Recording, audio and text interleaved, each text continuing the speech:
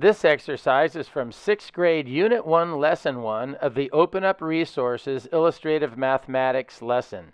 The question is, which color covers more? Is it the blue rhombuses, the red trapezoids, or the green triangles?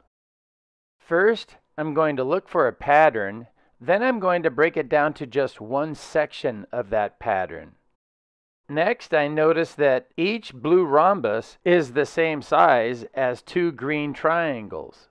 I also notice that each red trapezoid is the same size as three green triangles. In total, this shape has 24 triangles. 9 of those triangles are red, 8 of those triangles are blue, and only 7 of those triangles are green.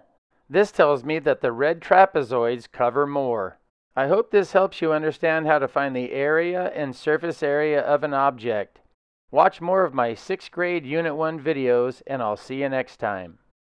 You can support my YouTube channel by liking this video and subscribing to my channel. Thanks, I appreciate it.